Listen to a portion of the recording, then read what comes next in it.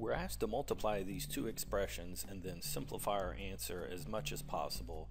And since the first is a binomial with two terms and the second is binomial with two terms, I'm going to start off by distributing the first part, the 3 square roots of 6, and multiply it by the 2 square roots of 3. So on the outside, 3 times 2 would give me 6, and on the inside of the radical, the square root of 6 times the square root of 3 would give me the square root of 18.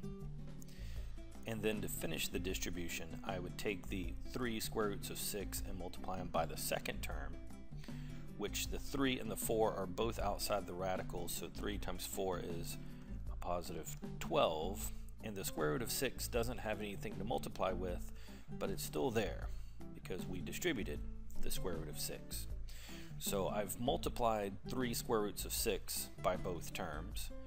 Now I need to come back and multiply the 2 by both terms. So first, 2 times the 2 square roots of 3 gives me 2 times 2 on the outside is 4, and then the square root of 3 on the inside. Finishing the distribution, 2 times 4 gives me just 2 times 4 is 8.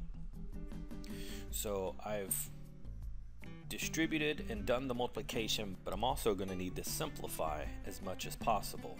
So the first expression here will simplify because 18 can be written as 9 times 2 underneath the radical. And so I can pull out the 9 as a 3.